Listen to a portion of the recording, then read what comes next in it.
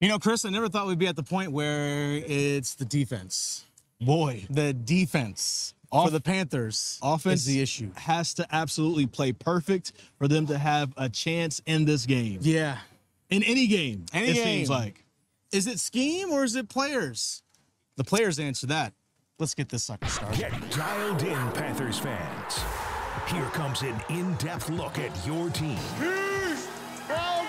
Exclusive interviews. Locker room insight. Ready? Let's huddle up. Let's just do it, okay? For Panthers Playbook, driven by Carolina Ford dealers. Here are your hosts, Dennis Cox and Chris Lea. Welcome back to another episode of Panthers Playbook. That's Chris Lea, Dennis Cox here with you. We just touched tips. Pause. Now, here's the thing. Before we get started, leave your comments on this game in the comment section below. But also while you're at it, hit the like and subscribe buttons if you haven't done so already. Carolina Ford Dealers is your sponsor here of Panthers Playbook. With the Ford F-150 on your team, it's game on. See your Carolina Ford dealer today. 38-20, Chris. And outside of, you take away the opening drive for the Falcons, they went 3 and out. Yeah. And the final series, air quotes series of the game where they just kneel down. And the turnover. And one turnover. And one turnover. They scored on 7 of 8 drives. Or 7 of 9. Right. 7 of 9 drives. That sounds right. 7 of 9 drives. You just take away the kneel downs at the end. They scored on 7 of 9 drives today. And the defense, it's a problem. Let's just call it what it is. We talked about it earlier this week on Panthers Playbook about the defensive scheme, which we'll hear from Claudin Cherelus as well as Jaycee Horn.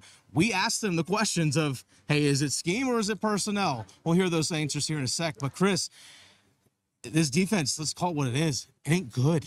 This has 11 drives, by the way, right here. So, I guess maybe 9.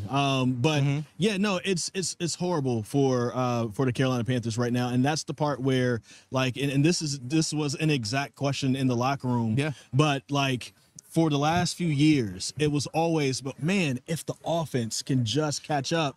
The defense is doing their job. The Panthers can maybe either be in these games or maybe even win these games. And we're not seeing it. It's just not the case right now. And of course, there's a lot of people, you kind of wonder what it is, right? Is it the player? Is it the scheme? Because you do have all these folks who are injured. Yeah. Guys who are not playing. 7, And you have guys who are done for the season. You have Jadeveon Clowney who didn't play.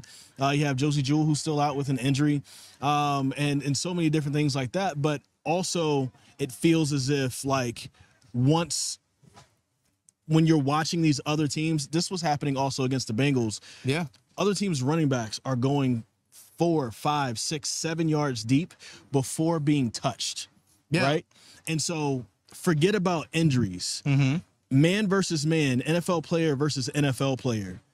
You're not getting the run game taken care of. 198 yards. And it should have been over 200. Yeah, because you have 4 yards lost on kneel downs at the end of the game. You look at Tyler Algier had 105 yards. Bijan Robinson had 95 yards. That's 5.2 yards a carry. And obviously those 4 kneel downs at the end brings down your average. It's that's the discouraging part because we're watching again. We have to go back. We have to go back to the injuries. There are injuries. Yeah. But even with the injuries, you still have these guys who are NFL players who should be able to at least stop the run. Yeah. This is where I'm kind of wondering what is going on with the defense. Because it's not even just that. It's also all the blown and missed assignments that we saw, too, in the passing game. Yes, for example, there was a time where you mentioned it. It was second quarter. Hey, if the defense got to get off the field, it's right on midfield. For Darnell Mooney is wide open, on the left sideline, gets a 12-yard pickup. Troy Hill ran with another guy. It was man-to-man coverage. 2 guys were on one. Mooney's wide open. Kyle Pitts getting wide open, 52-yard reception. Xavier Woods jumped up on a guy on the underneath round for, Kyle Pitts is wide open deep behind you. Those are starters. Yes. Those are starters. We're talking about starters at this point. This isn't talking about, and then Jaycee Horn gets beat for a touchdown.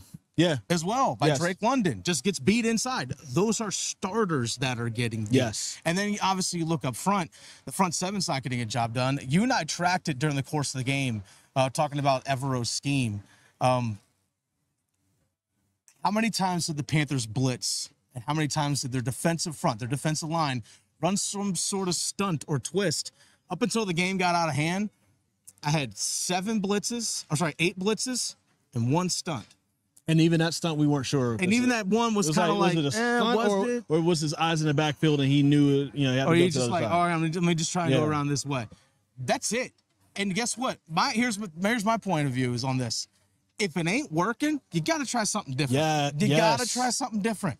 Because right now, it ain't working, and it hasn't been working. Well, Dennis, that's a good friend of Dave Canales, who currently finds himself without a job. Oh, Robert Saleh? Maybe he's been looking at some real estate in the Charlotte area. We've been talking about this for a week now. But, like, I'm not an advocate for anybody losing a job, right? Like, I love when people are working and be able to take care of their families and pay some bills. But let's just call it what it is. It's not working for the Panthers on defense right now. It's not. And it's not like they don't have the guys who can do it. And I'm not saying that, like, the guys who are on the field right now are just world beaters and, you know, Pro Bowlers and things like that. But you have guys who have a track record of success. Yeah. There should at least be, like, the Falcons are going to be the Falcons, right? Yeah. They're gonna move the ball down the field. They're going to get their points. But, boy, if you could just get off the field 3 times. Even twice in this game. Right? It's still bad, right? Yeah. Like, it's still bad because they would have still scored on most of their possessions. Get off the field 2 times, 3 times, or whatever. This is a very different game. And the Carolina Panthers on defense just can't do it. And it's too much to ask an offense that has a patched-up offensive line right now, a backup quarterback, and young wide receivers because your veteran wide receiver is out with an injury right now. It's too much to ask for them to be perfect. Yeah. And yet they still look so much better. And I'll say this. Maybe we can get to this later. Okay. Dave Canales still has some growing to do when it comes down to how many runs. Chuba Hubbard is? Yeah, we'll definitely get into that in a second. 18. Only 18. We'll talk about that in a second, though. I don't want to get off topic. Right now it's about the defense. Claudin Cherelus. Let's get to him first, Chris. We spoke to him first. He was asked about, hey, is it players or is it scheme? Here's his answer. I would say it's not a scheme thing because, I mean, every scheme has good plays around the league. Every team in this league has made good plays in their scheme, so you can't blame the scheme. It's all the above, really. I mean, we as players got to hold ourselves accountable and, you know, just execute. I always say, me first. I point the finger at myself first. So, I mean, yeah, that's what it comes down to. All right, so that's Claudin Cherelus. He's one of those guys that's replacement filling in, Chris. Yeah. But let's actually get to one of the starters. I asked him a question. Hey, JC, is it scheme? Scheme, it ain't about the scheme. It's about the players. Players make plays. So our defensive players got to be better, myself included. All right, Chris. Very interesting answers from JC right there. From JC. And lightly calling out his teammates, but somebody needs to. Yeah, someone has to. Because, hey, it's on us to get the job done is what he's saying. Yeah. Now, you had a chance also to talk to JC. You were in there as well. And the conversation about does the offense have to be perfect, Chris? When you guys asked that question, does the offense got to be perfect? Here's what JC had to say. That's the most frustrating part to me. Just here the last years has always been like, oh, if we had an offense, we could do this, we could do that. And now, like I said, they're doing more than enough every week for us to win. And, you know, we haven't went out there and had that dominating performance yet as a defense. Like, I feel like we owe it to them guys. Chuba been running the ball great. You know, Andy been dealing. Deontay been balling.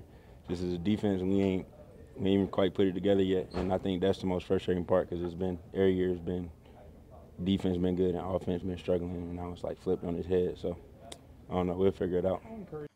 So the guys are saying the right things. Yeah. They're saying the right things. And we'll actually hear from Deontay Johnson. We asked him that same question as well. Do you have to be perfect? And it feels like the answer is yes. It feels like the answer is yes. And that is a ton of pressure because it felt like last season, the defense, even though they weren't perfect last year, had to get stops on every single drive in order for the offense to be in things. And this year it's a complete flip. It's a complete 180. And it's hard to find answers when the answers just aren't there. I mean, here's the thing. If you look at offense didn't have a bad day.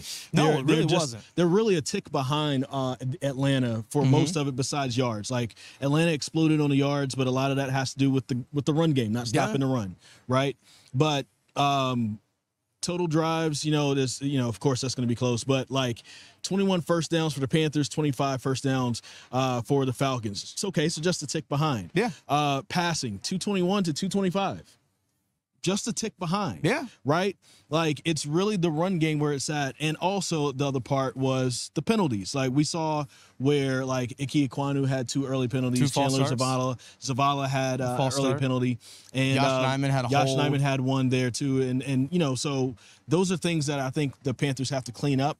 But, again, it's kind of unfair right now to ask that offense to be perfect. And we saw perfection against the Raiders.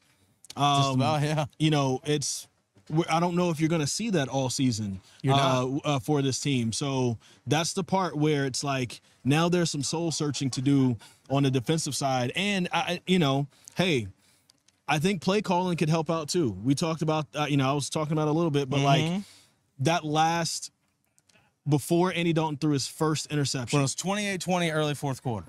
There was 4 straight runs by Chuba, which ended up getting, like, just moving the Got sticks. 2 first downs off that. Moving the sticks on those, right? And just doing an amazing job. But if it weren't for that, he'd only have 14 carries in this game. Because then after the interception, you're behind. Yep. And you're behind 2 touchdowns, so now you have to throw it. So then if you don't do that, right, then you're talking about Chuba Hubbard only having 14 carries. That's not good enough. And what have I said here before? Minimum 20 carries for him. Oh, yeah. That, to me, that has to be the sweet spot. And if he would have had 2 more, he would have been over 100 yards. And you're maybe talking about a little bit different of a game. It feels as if there's too many times where, like, he has everything rolling, and then all of a sudden we try a play that there's no need to play. And, like, one of the things about that drive before the interception that I liked is the run was working, so we kept going back to the run. Yeah, kept going back to it. There were times when he had that, I think it was, second quarter or first quarter, he had a 19-yard run. Yeah. And then I That was second like, quarter was coming to the end zone. and I said, like, run it again. Yeah. Instead, it was a pass play, and I think it ended up some negative yardage, and they started getting behind the sticks after that. And so it's like, you know, that's where I hope Dave Canales starts taking a step up as a play caller. Like, don't try to take too much at certain points. Like, if they're not stopping to run themselves, right, because he's getting 5 yards per carry here. 5.1. If he's not, if they're not stopping to run themselves, like, let's use Chuba, let's eat that clock. And keep the ball out of the offensive, the Atlanta's offense's hands, and that's something that I think the Panthers could do better on offense. And it's not like the 5.1 that he's getting is inflated by, like, oh, he had a big 70-yard run, and then everything else is like just 2-3 yards. Steady, solid runs. Exactly. It was consistency, and that's what this offensive line has brought for the most part. Is consistency in the run game. Chuba Hubbard is just churning out yard after yard after yards, just getting first downs, moving the chains. And you mentioned that the drive where Andy Dalton threw that interception to A.J. Terrell. First of all, Ian Thomas, know your personnel. But second of all, was that they actually, after he ran those 4 times, they went play action. Then they got a first down with Deontay Johnson. It's like, okay, let's keep the thing moving. Because I said to you, you only had 14 carries up to that point. Dude's got to be fresh at this point. And even Dave Canales said in the postgame, hey, we were wearing down their defense. I was like, well, then keep running it. Yes. Like, you needed 6. Yes. You needed 6. I know Andy Dalton threw a bad interception. He knows it. We all know it. We all saw it. Jonathan Mingo was open underneath. Exactly. He's got to go underneath there. That's on Dalton. He can't make that throw. I know Mark Sanchez on the broadcast said, like, you know, Ian Thomas has got to flatten that out a little bit. But Ian Thomas isn't known for his pass catching or his route running. He's not known for that. He's known for his blocking. So, again, Andy Dalton can't throw that play, and that completely flipped everything because it felt like Carolina at that point, Chris, they're moving down the field. It was early fourth quarter. You get a touchdown and a 2-point, man, we're tied. We're tied. Changes Completely the different complexion. game. Completely different game. Changes the complexion of the game for sure. It becomes a fight down the stretch to see what Atlanta has. And instead, I think any time for the Carolina Panthers, like right now, you're not the team that can air it out. Now, we did see a good 2-minute drive, under 2 minutes left at the end of the first half. That's the highlight of today. That was really a big time highlight. Of course, it ends with Xavier Legette getting that touchdown right here. Literally, right here. Right here. It was literally right here. It was literally right here. Right here. It was right there. And of course, you know, he rode Dollar Bill. He did. Which was cool. He rode him. And so, but this offense isn't the offense to do that yet, right? So you really have to control clock and you have to get that defense tired. And that's the part where I think the Carolina Panthers are missing. They're not stressing defenses out. No. And I go back to what I said after that 19-yard run, and then you go back to a pass play. you played defense, but you played defense before, linebacker. and so if you just had a team run at you for 19 yards and you're a little tired, and we get back up to the line, And they come right back at you? coming right back at you. If they're passing it, that's almost maybe a little bit of a break for you. Somewhat. You know, Depending on I what mean, we're doing. you know, depending on what but the Panthers aren't the Chiefs, Yeah. right? The Panthers aren't, you know, even the Vikings right now. You know what I'm saying? Far from it. So run it again. Run it at those guys who just had to like wrestle down a 220-pound Chuba Hubbard who was running straight at them. Have forced them to do it again. Yeah. And that's the one thing that I think is a big critique on the offense that I think the offense can do better. Is just that. Like, let's wear these defenses down a little bit more. Final thing on this, I think this is something that Dave Canales really just have to look at in terms of that running game. You might just have to do a ball control style game. Like, yeah, you can run the 2-minute, which that 2-minute drive was awesome, by the way. That was run to perfection. You went 76 yards and 8 plays in 1:35 with 0 timeouts. So you know you have it in you, but you know if your defense can't stop anybody, shorten the game. Shorten the game. This is where I wonder, like, what happens when Jonathan Brooks comes in. Yeah. Because it's clear, and I said this next to you too. Right now, your probably third best receiver is Miles Sanders. Probably. So I like when you use him out wide in the slot, out of the backfield, or whatever you have to do for that. That's cool. Let's not run him too much. They didn't run him too much today. He had 3 attempts for a yard. There you go. Okay? Use him in the passing game. When Jonathan Brooks gets here, maybe you can do a little bit more with that running game and become a ball control type of offense. You know? To do that. But also, like, to see a different variety of runs. I don't really see them stretching the edges too much either, and we've talked about that before. So there's just a few things I think that that things need to be tweaked for the offense to be a little bit better. But still, at the end of the day, it's sad that the Carolina Panthers have flipped. The last few years, the offense gave no help to this team. None. The defense was keeping them in it. And this year, it's the defense. And the offense is helping them out just a little bit, and defense just can't stop anybody and get off the field. Like, and we said it, once the Falcons cross the 50, they're scoring. Oh, yeah. And that's what happened every time. It's what it is. But, hey, you know what? Things to learn. It was close. It was a competitive game today, and I think we expected going into the year a lot of games like this. But that doesn't mean the losses ain't frustrating. Yeah, because it's like you're still kind of right there. Yeah, kind of right there. But it feels like they have to play. You mentioned it. You said it on Twitter. Mentioned it multiple times. Panthers have to play mistake free in order to have a chance to win games. That's just kind of how. That's just where this team is. That's just where this team and this franchise is right now. You have to play mistake free to have yourself a chance. That's where we are. Do you think they'll play mistake-free? No. Maybe in Germany, though, against the Giants. No. No, you got to stop Dexter Lawrence. That's what you got to do. That's and true. it's a Brian Burns revenge game as well. Yeah. Leave your thoughts here on tonight's game here in the comments section here on Panthers Playbook. Again, like and subscribe as well. That's something that we need you to do. Carolina Ford Dealers, your sponsor here at Panthers Playbook. With the Ford F-150 on your team, it's game on. See your Carolina Ford dealer today. He's riding $1 bill.